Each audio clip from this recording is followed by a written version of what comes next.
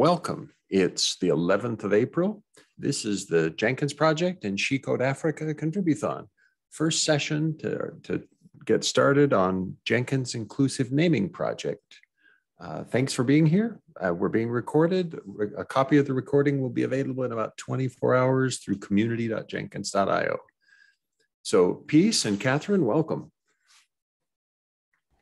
Thank you, Mark.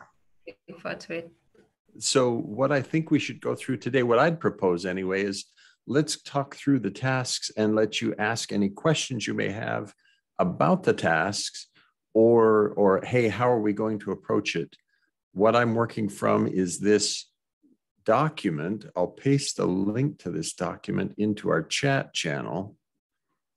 And it's available in that folder that I already shared with you and is also available mentioned in the Slack channel. So this talks about the initial tasks, and what I'll use is I'll use this document acts as a place for our notes for this session.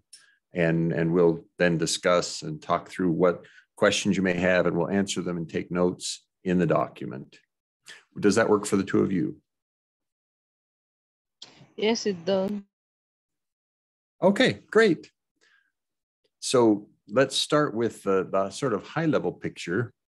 There are a number of places in Jenkins where, as a 15-year-old project, it uses some terminology that is not as inclusive as we'd like it to be. And so what we've done is been through the effort to identify what the replacement should be and how to make those changes. So the term master, for instance, is being replaced by controller. The term slave is being replaced by agent. The term whitelist is being replaced by allow or allow list in phrasing. The term blacklist is being replaced by deny or disallow. So those are the terminology corrections we want to make. There are many, many, many places where we have to make those corrections. So Jenkins is a system of a core component that is already quite a large component. And then if we look at plugins and just browse them, you'll see 1,800 plugins in Jenkins, and there may be terminology mistakes in any one of these plugins. So we want to be able to correct those mistakes, actually submit pull requests to correct those mistakes to as many as we reasonably can in the project. We know we won't get through all of them. We know that the top 400 or 500 of these plugins are the most interesting to Jenkins users in general. And therefore, we'll approach those first. And when I say top, what I really mean is number of installations. So if we look here, this right now, let's sort by most installed. And you'll see that there are 308,000 installations of the script security plugin. So 308,000 controllers in the world that use this plugin. If there's a terminology mistake in it, fixing it in this one plugin can fix it in 308,000 installations. So it's a nice way to have a big impact very quickly. Please excuse, Mark. Can you zoom your screen a little? I can't see it clearly, please. Sure can. Is that better? Yes, yes, it is. Let's see. So is that workable, Piece? Yes, it's okay now. Great. Excellent. Thank you. Thanks for the reminder. So what we see here is there are many, many plugins that need to be checked to see if they have an issue with the terminology. Now, in addition to the many plugins there are, each Jenkins plugin includes several different forms of content. So they are Java source code, there are HTML files that are used for help, and there can be property files that are used for strings, or jelly files, that's Jelly, jelly files that are used to define the user interface. And there can be terminology mistakes in each of those three places with different changes needed in each. So it needs a little bit of thought and some programming skill to decide how to make the changes and which things to change and which not to change. So inclusive naming actually is a hybrid of a change text and think about programming and do programming experiments to be sure that that's the right thing to do. So we'll need both your skill as identifying things and your ability as a developer. You'll need to do some compilation and compile things and see that they work. Any questions so far? Okay, then let's. None from my hand. Okay, great. So then first step is you'll need Java, and we'd prefer Java 11. Check that you've got it. You'll need Apache Maven, and I've been using Maven 3.8.5. You can use 3.8.4. Either is fine. You've already connected to the channel, and have both of you already registered for a Jenkins account? Yes, I have. Okay. Me too. All right, great. Thank you. So then you need to use these installing instructions to install yourself a local copy of Jenkins. Now, the local copy of Jenkins, it's probably better for you if you do it using the war files technique rather than using for instance, the Windows installer. Now, which development platform each of you using? So, Catherine, are you on Windows, Linux, or Mac OS? I'm on Linux. Okay, and Peace, Linux, Mac OS, or Windows? Windows. Okay, good. So for both of you, it's probably best to follow the instructions in war files because you're going to be doing more development-centered things, whereas these install instructions on Linux and Windows are mostly about people who want to run in production. So you're going to be doing development work, so use the war files technique to do your installation. Let me make a note of that. Okay, so use the war file install instructions so that you have an easily maintained local development instance.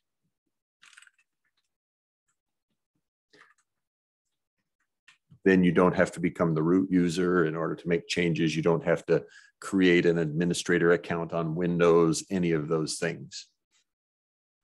Now, this suggests that you should install Jenkins, install the recommended plugins, and the Blue Ocean plugin.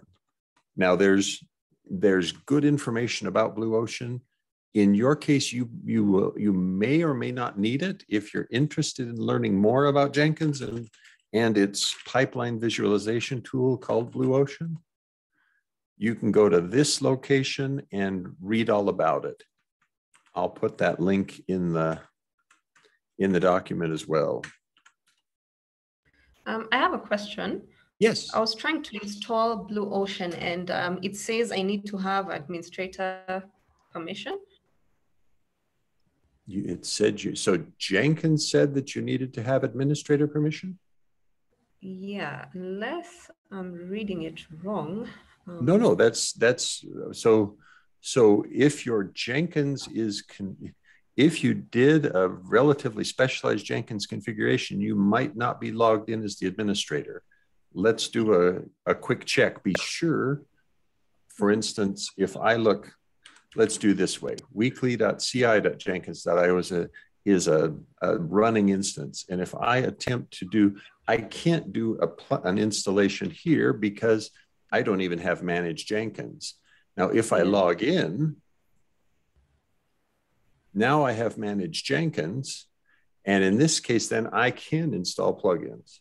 So that may be what you need to check. If that's not enough, then let me know and we can do some further exploring.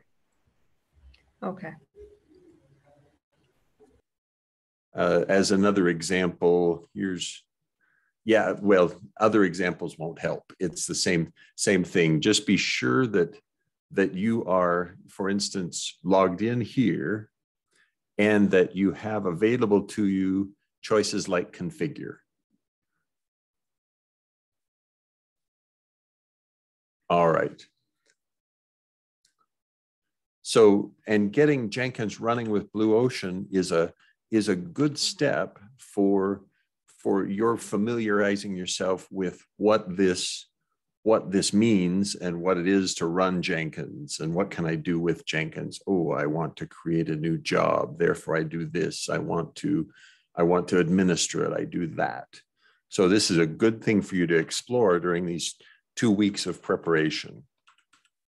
Then, using your GitHub account, fork a plugin repository. For instance, here it suggests pipeline build step, and be sure that it's visible in your account. So by that, I mean, you go to the Jenkins pipeline build step, and here, if I click the fork button, and it says marquee wait, that says I've got it forked already. So I have a fork already of this, and if I go there, like this, instead of Jenkins CI, I go to marquee wait, you'll see here is my copy of that plugin. And when I want to update it, I click fetch upstream, and that gives me the most recent copy into my copy of it. So this would be a working place where you could make changes and they're just yours. You don't have to share them with anyone. They're all yours. Have you each had some experience with GitHub and forking and pull requests yet, or should we do a session later on forks and pull requests? Yes, I have an idea, but I would love on a section because the time I used GitHub, that was the first time I was using it, and since then I have not used it that much. So I would like you to give us a session on that, please. Great. Okay, so we will plan for that. There is actually I will be presenting a session on GitHub. I believe it's April 2021. And we could have a session that lets me practice for that.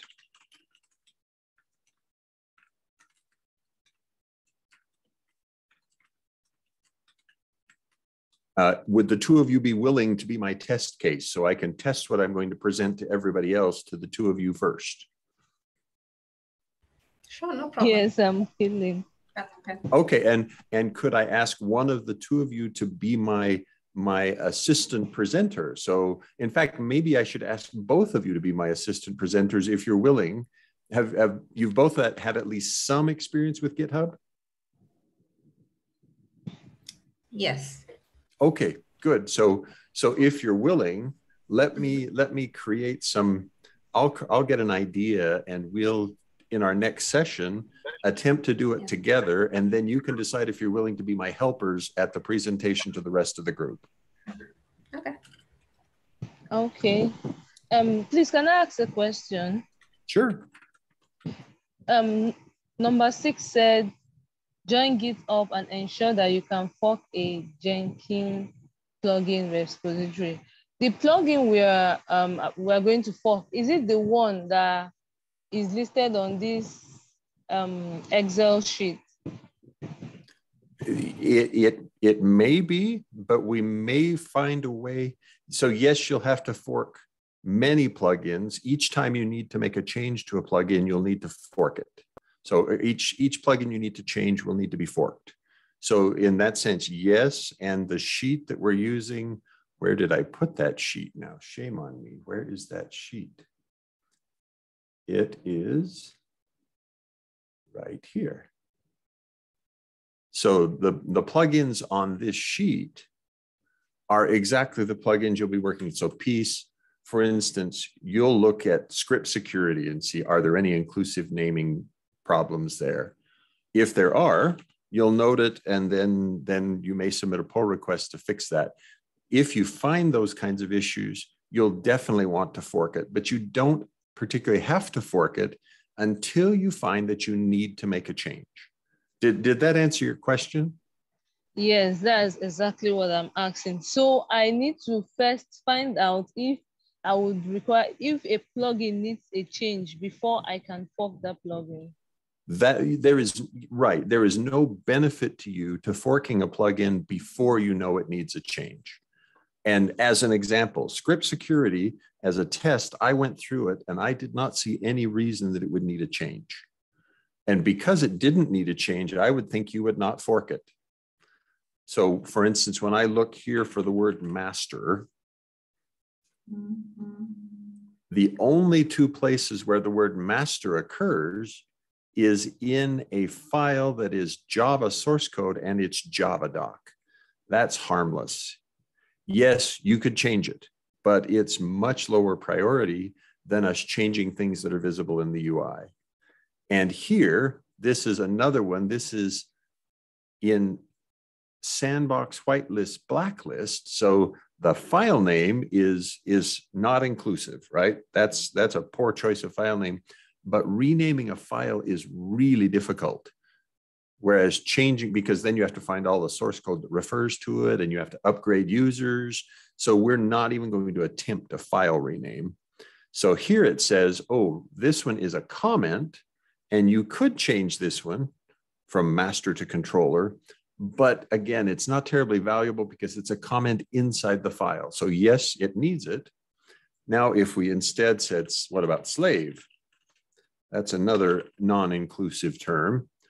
No references at all. Let's see, how about blacklist?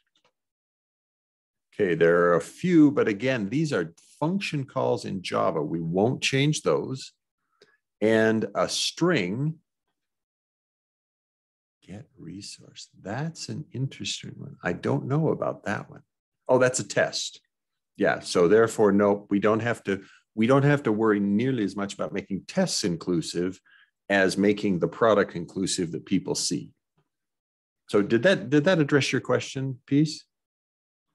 Yes, but I want to ask, so if the name we want to change is in form of a script, we don't have to change it. If you find something, let's take this example. We were just in that one. It was, let's see, it was master, right? And here, what I see is, oh, okay, this says there's a reference to master, and we could change that. And maybe let's go ahead and do that. We can't, however, change, and we could change a comment in this Java doc, in this Java comment, without harming the software functionality.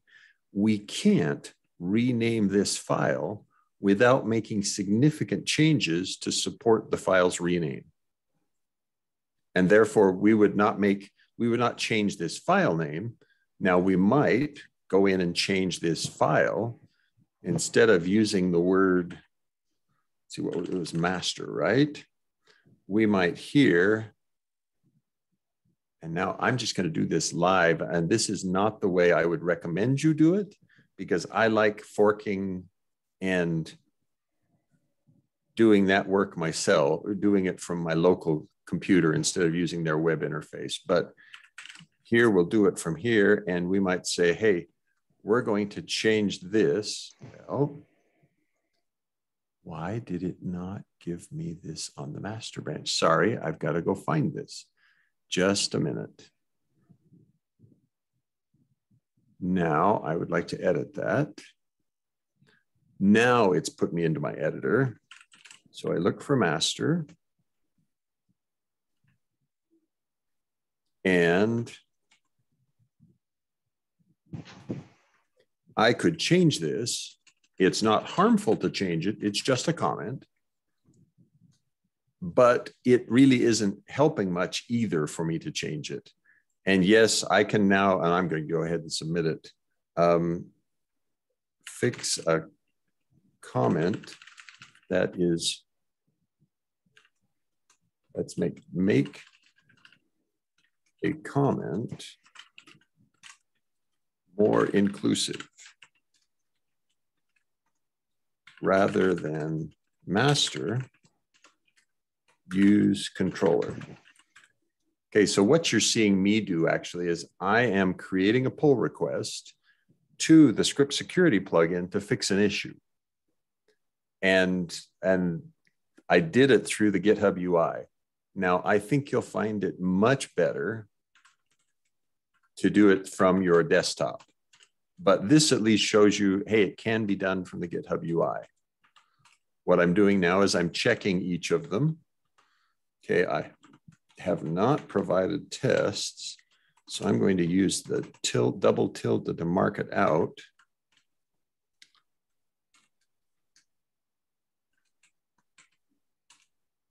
And now I'm going to create the pull request.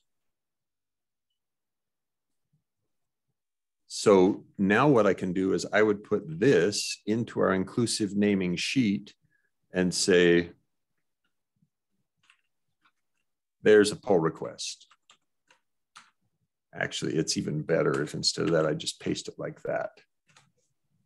Now that's only one, right? And it would have been better if I'd done multiple changes in that one pull request so that I didn't have to link to multiple times, but this is good enough for now. Any questions so far? I do have a request. Is it possible we schedule another meeting, I think Yes. next Monday, where we can pick one issue and then we go through the whole process? Absolutely. Yes, you bet. And if next Monday, that's a good thing because I'm sort of at the end of my time. I've got other things I've got to do. If next Monday, or we could meet earlier if it's crucial to you, but next Monday would be easy for me. And I think we might be able to schedule a 60-minute time so that we could do this kind of thing again. Would that be okay for the two of you? Yeah, that would be good for me. Please. Yes, that would be okay for me. But I have a question, please. Yes. What I was asking the other time was,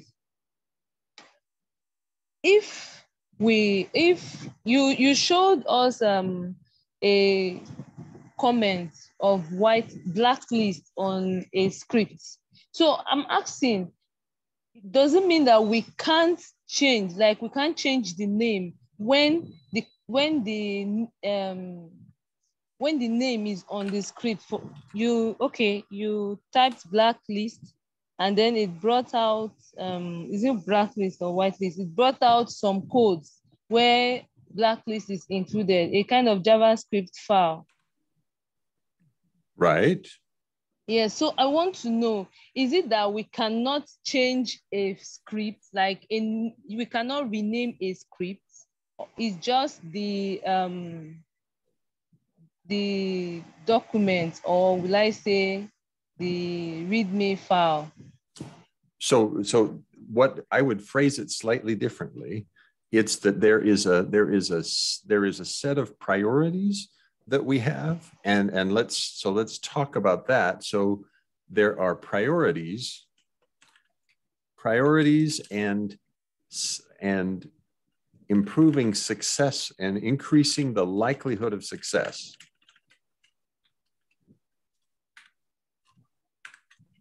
So, and now I'm going to outline which things. So priority one, whoops. Yeah, there we go. Priority one.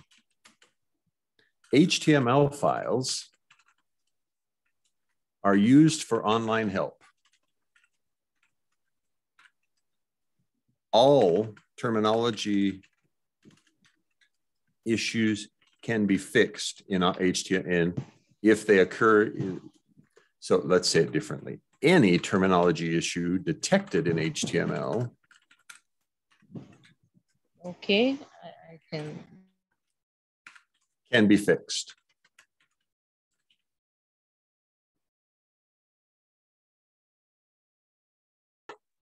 And that's because it's help text, right? It is help text. And even that's imperfect, but it's close enough. Let's say almost any terminology issue detected in HTML can be fixed because it's help text. So we do that. Jelly files are used to bind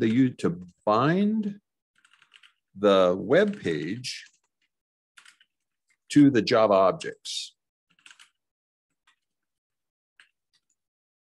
And what that means is they include some components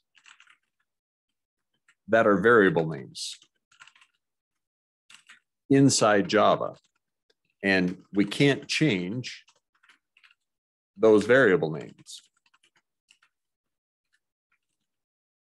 They include some components that are just text strings,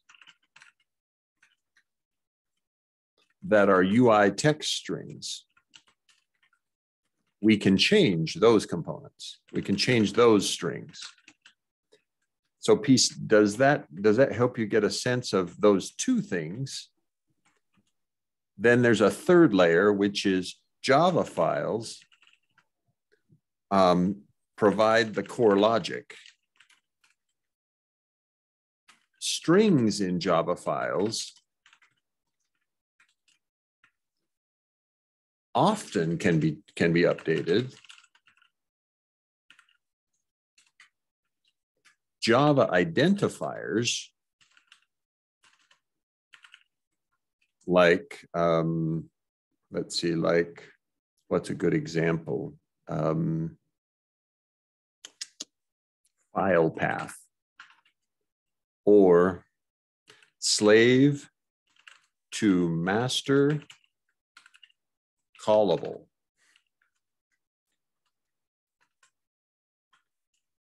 Cannot be updated without breaking compatibility. And we don't want to break compatibility. So our first focus is these HTML files, the Jelly files, and if we find things in the Java files that we confidently can change without breaking compatibility, we would want to do that. But more important is we want to preserve compatibility. So Peace, back to your question, you asked, hey, couldn't I change blacklist, right? That was that example in script security plugin. Right, so let's get the Jenkins script security plugin. Here it is. And now you may ask, well, why couldn't I change that? Where was it? Yes, oh, no. Yes. Okay, this one, it's easy why you can't change it. It's an identifier. Blacklist is a Java method name. It's also not shown to users, so that's okay. We don't change it.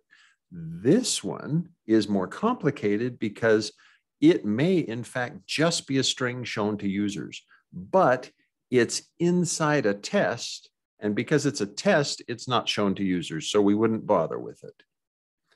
Now, if we look for master, that was the one that I think we found. Yes, why not rename this file?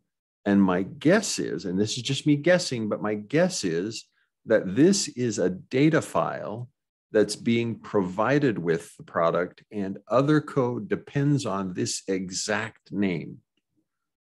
And as such, I can't change the name without changing all the other code that uses it. So did that address your question about, hey, why didn't we fix this inclusive naming problem? Yes, it does.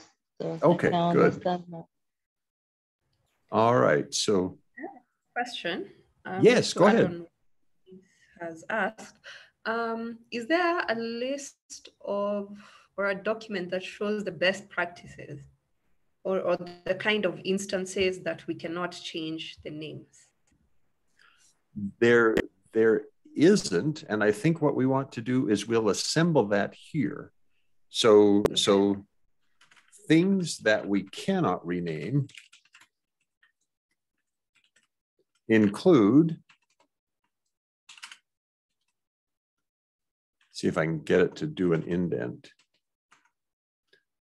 Java identifiers. That's variables, class names, package names, etc. Okay, so if, for example, we looked in the Jenkins Java doc, this is a good one for an example of lots of things we cannot change. So here's the Jenkins Java doc for Jenkins core. In Jenkins core, I'm going to search for slave.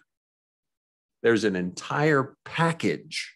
So a bunch of classes, Hudson.slaves, etc. None of these things can be renamed because they're Java identifiers that are dependent on by other things. If we were to rename them, we'd have to rename everything everywhere. We just can't do that. So there's an example of we can't make that change, and proposing that change will just waste people's time. They'll say, sorry, that's not acceptable. We would break Jenkins completely if we made that rename. So Java identifiers, no, we can't change those.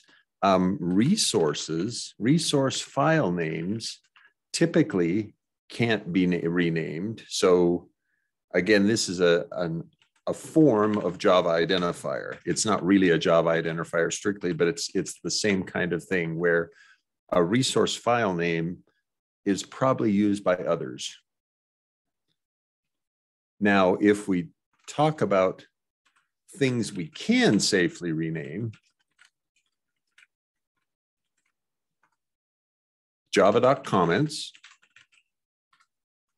HTML file contents, HTML help file contents. We can do jelly file strings. We can do Java source code strings with several caveats, with several risks that we have to evaluate. Because there are a number of places where a string in Java source code may in fact not be safe to, oh, maybe we should say it this way. Localizable Java source code strings, we can change.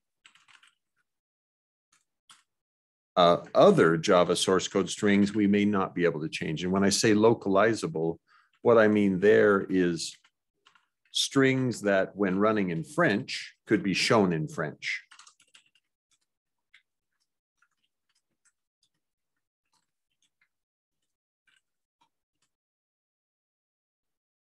Does that help? And we can certainly talk further about this in later sessions. Yeah, this helps. It's a good place to start. Great. Okay.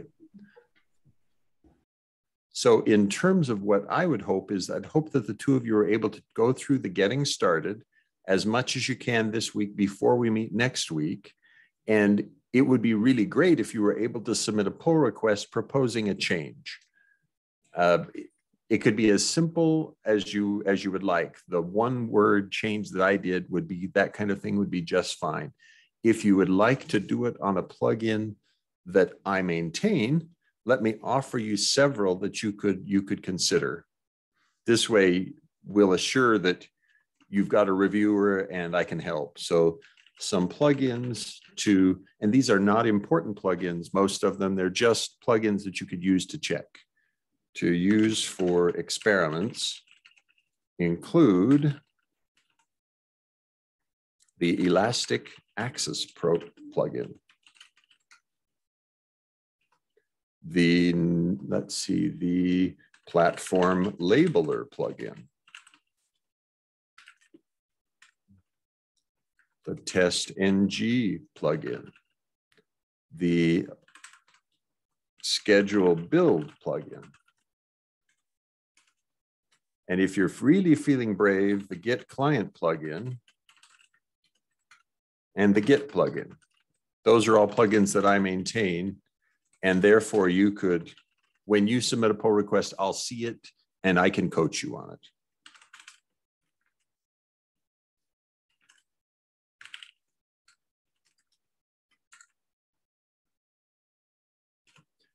Now, ultimately, none of these are important enough except these very last two to probably be on your list for a very long time. They're all small, infrequently used plugins. Okay.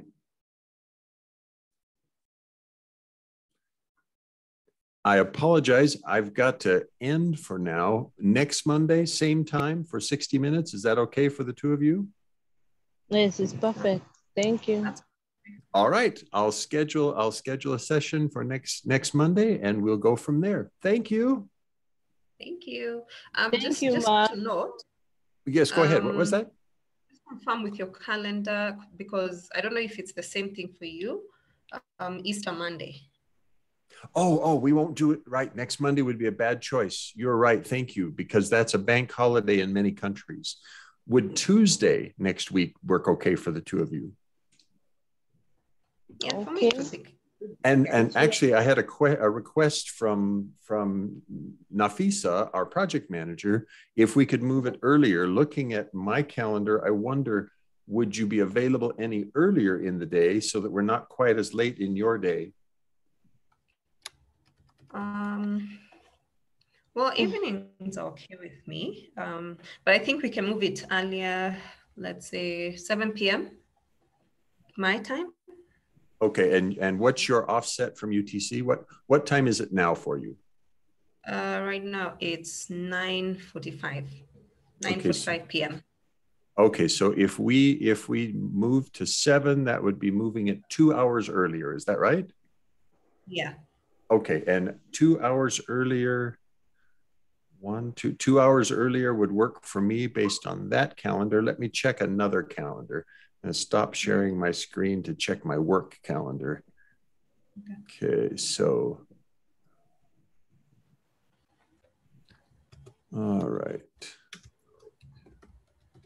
Okay, so next Tuesday, the 19th at, yes, 2 hours earlier would work great for me if it's okay for the two of you. Yeah, that's good for me. Okay, that's perfect. So good. Let's go for 2 hours earlier next Tuesday. And would Tuesday be okay in general? Could we move this meeting to Tuesday? My calendar on Tuesday is easier than my calendar on Monday. Okay. I don't mind if you move it to Tuesday. So Tuesday every other week? We would actually try to do Tuesday every week. And if that works for the two of you, let's go for Tuesday. Peace, is that okay with you? Yes, that's okay with me. Great. I will schedule us for each Tuesday, and I'll make it 2 hours earlier in hopes that, wait a sec, Tuesday, did I say, wait, I've got to look at my calendar more carefully. Tuesday, we are now here. 1, 2, 1. Yes, 2 hours earlier works great for me. Okay, good. I can make that work. So 2 hours earlier each Tuesday, and we'll go ahead from there. Okay. Thanks, both of you. Thanks very, very much. And thanks for joining the Jenkins project. Thank you. Thank you, Mark. Bye.